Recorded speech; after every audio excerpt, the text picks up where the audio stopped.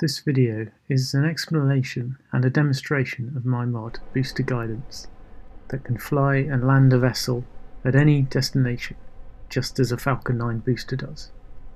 My demo will show a Falcon 9 launch, boostback and landing, hopefully fairly close to how SpaceX does it, at least I hope you agree. I just selected a destination target near the hangar now, and then we'll take off and I'll explain things as we go.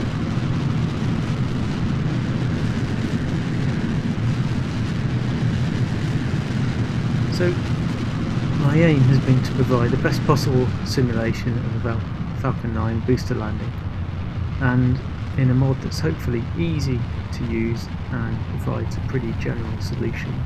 It should work with different vessels and in different situations. So I've attempted to do something like this a few times over the years, but I've never really got very good reliability. It would work well in one situation after quite a bit of tuning. Then I'd try a different situation, fly to a different altitude, fly in a different direction, and then it wouldn't work so well and I'd tune it more for that situation. But it was never ending tuning. So when I wrote this mod, I came up with some new realizations on the process which have made it much more reliable. So I've been keeping an eye on the upper axis in the bottom left corner. We want to get between about 150 kilometers and 200 kilometers at our peak altitude, so we should be cutting the engines back now. Okay, we're still going upwards. I'm just going to coast for a little bit until we get out of the atmosphere beyond 70 kilometers altitude before doing the boost back burn.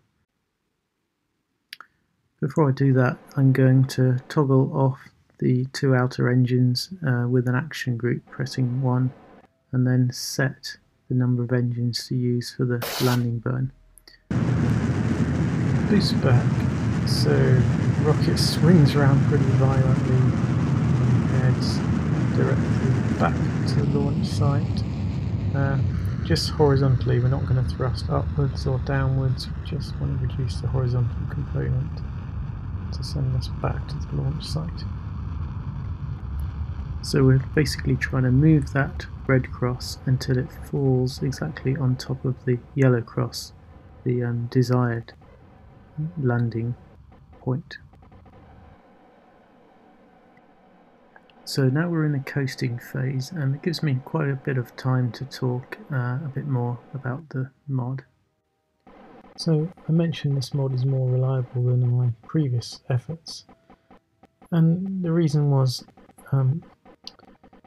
it's all really about predicting where the rocket's going to go in order to steer it.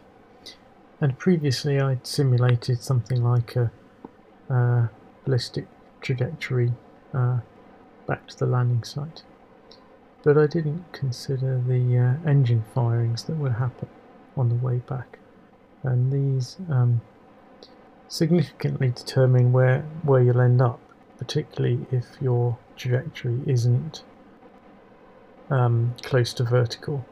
If it's got a horizontal component, then when you fire the engine it changes your horizontal velocity a lot, and you need to factor that in. So what I was able to do is simulate the trajectory of the rest of the flight all the way to landing many times a second, considering all the engine burns, and do this using the same code with the same kind of control loop and controller as used in the main code. So it meant the simulation was going to be accurately represent what would actually happen when the rocket got to that same point. As long as you could accurately simulate things like air resistance and rocket thrust. So it took quite a bit of time to work all that out, and I took some code out of the trajectories mod to calculate the aerodynamic forces on the rocket. So you can see this happening for real when you use the mod. If you change any of the parameters for the later stages in flight, you will find your target error changes. So if you change the reentry burn altitude or the velocity,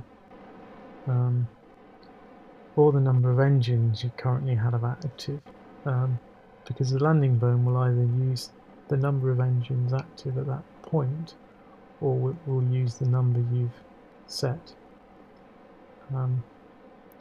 So it will change the rest of the trajectory if the landing burn changes. And you also see it change the altitude to activate the landing burn as you change the number of engines. Now I've had logging switched on, so this will log various interesting parameters about your position and velocity and the target error against time for both the simulations and at the actual point in time. And this is what you're seeing in the corner of the screen there. You're seeing that login with a marker of where we are at the moment.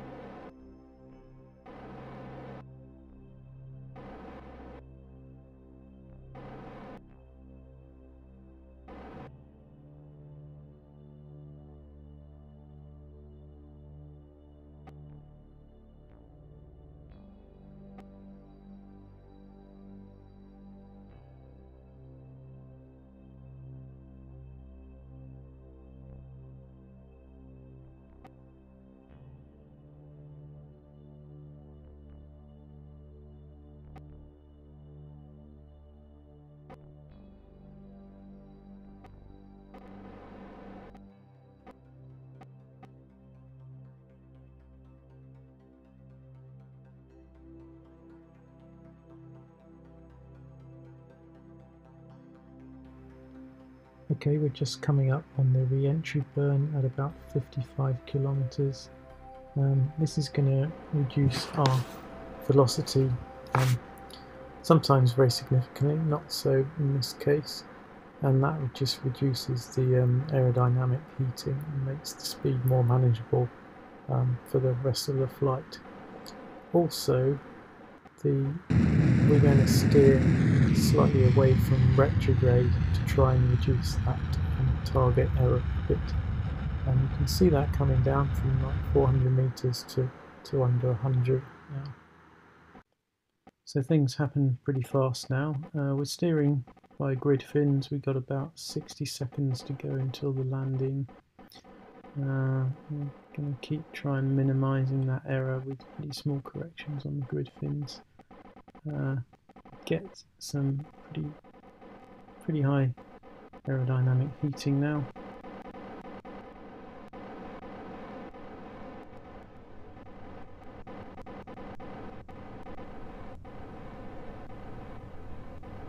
The error is down to 40 meters.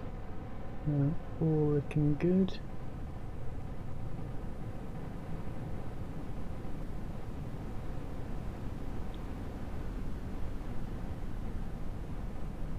Now about this point we start seeing some quite large swings in attitude. We kind of hit a resonance with the grid fin steering and the error moving in sort of 9 degrees out of phase, so I can reduce that by just taking the gain of the aero descent right down. At least that's what I do for now. About to hit landing burn. There we go. Gears down. And just coming in the final bit of the soft landing, and we've landed. So to make it clear, that flight was pretty much automatic from Boostback onwards, except I needed to deploy the air brakes and the grid fins, and deploy the landing gear and reduce the gain near the end there.